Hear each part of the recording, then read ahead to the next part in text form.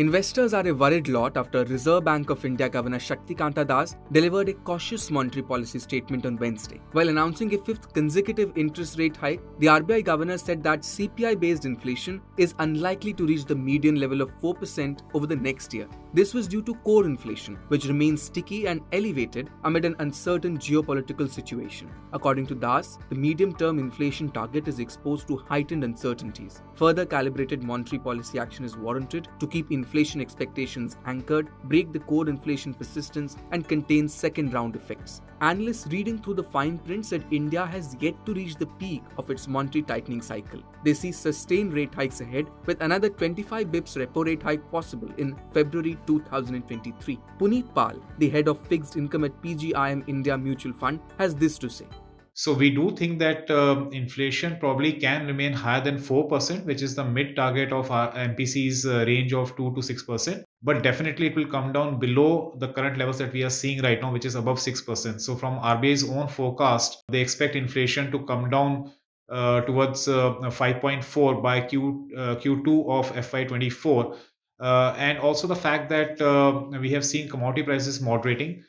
We have also seen that the aggressive action taken by the central banks across the curve is leading to slowdown in the economy. The yield curves are inverted. So inflation can remain high above 5% for the next 3 quarters, but it will definitely lower than what we are seeing right now. So in that context, we think the rates probably can remain elevated, presenting a good opportunity for the investors to capture this elevated rates over the next 2-3 quarters.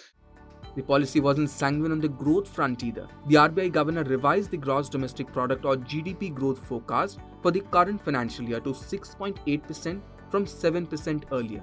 Against this backdrop, how should investors manage their portfolios? Should they move to fixed income instruments or stick to equities? We think it's very good time to lock into fixed income instruments or I will say debt mutual funds in particular. At these current higher rates or elevated rates, we have seen the rates being pretty low over the last 2 years post-COVID. Since May of this year, rates have been started to go up. And we think that this presents an ideal opportunity for investors to lock into these elevated yield levels simply because of the fact that going ahead, we do expect inflation to come down. And at these yield levels, when the entire yield curve is above 7%, we see real rates to be positive going ahead. And also from a nominal rate perspective, 7% plus across the curve looks a very ideal rate environment to get locked into at these yield levels. As regards equities, analysts expect markets to remain range-bound in the near term.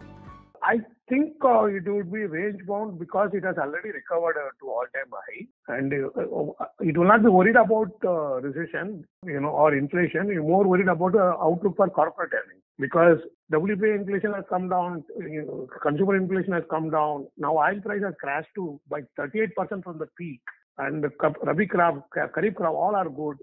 So, the inflation concern is going down, but at the same time, the growth concern is also increasing because GDP growth is also getting revised downward. Therefore, I believe we are close to the peak of the interest rate cycle in India. I'm not worried about what US will do, and hence the market concern will be how soon the corporate earning will recover rather than on global recession or global inflation.